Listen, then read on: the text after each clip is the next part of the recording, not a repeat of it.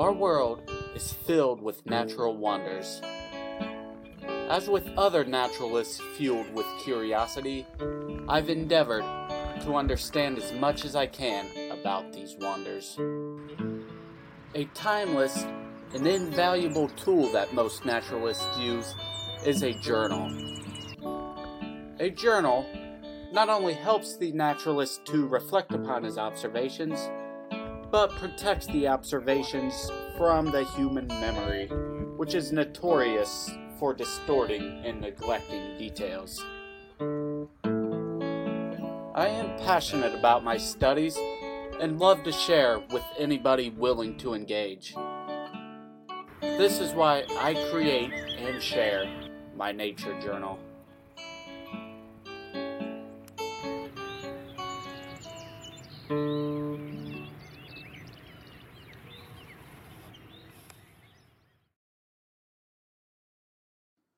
We've been quite busy this week planting some of the 700 trees that we had ordered.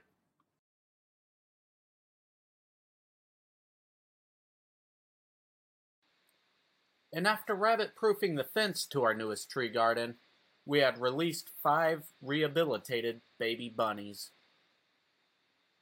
We believe they all survived, and we even saw one a few days later.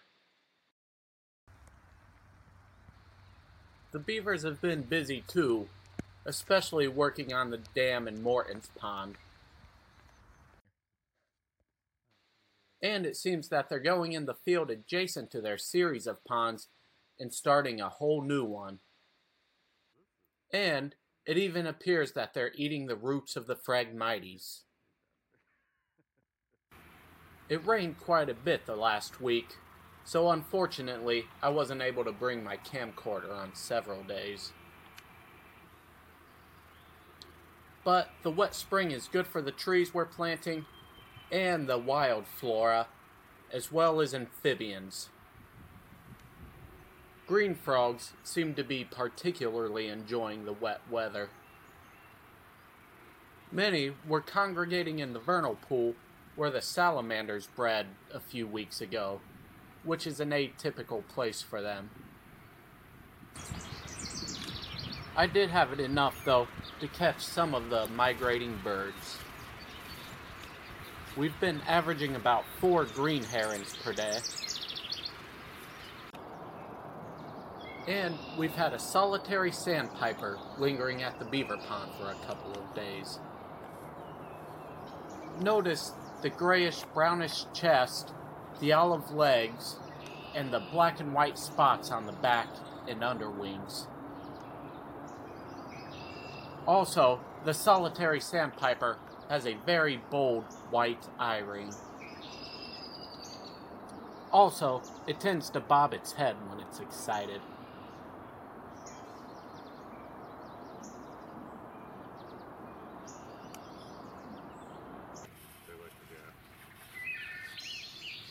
And the woods are now filled with the songs of wood thrushes.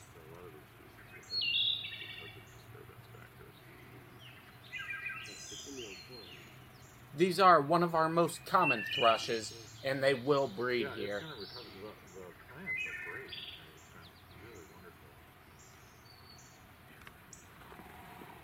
Perhaps some of the hardest birds to get a visual on, but the most rewarding, are the warblers. In general, warblers are small, hyperactive, and stay well hidden.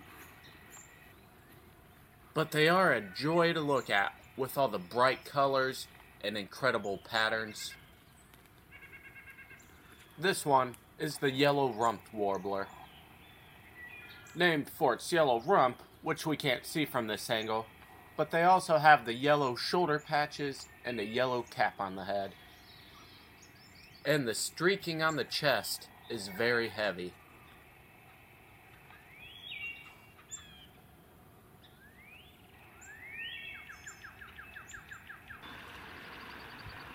The yellow warbler is one of our most common. They are easily found in fields and hedgerows all over the region.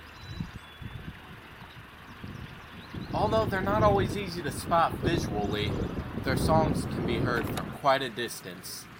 Sweet, sweet, sweet, I'm so sweet.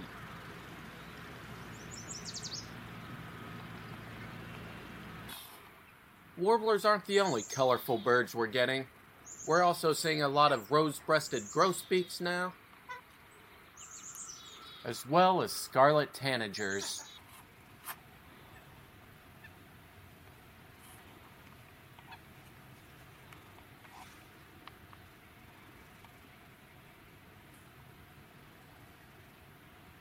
Tanagers are hard to see very well because they tend to stay higher up in the trees. One colorful bird that we should be seeing more of this time of year is the yellow-bellied sapsucker. This one is exhibiting its namesake on this American mountain ash. They are usually one of our most common woodpeckers, and we've seen very few this spring. It's a little unsettling. Hopefully nothing's going wrong in their wintering grounds. Our most rare breeding bird has returned for the summer, the clay-colored sparrow. This field, which is only half ours, the other half belongs to our neighbors, is the only place in Oneida County that these sparrows are known to breed.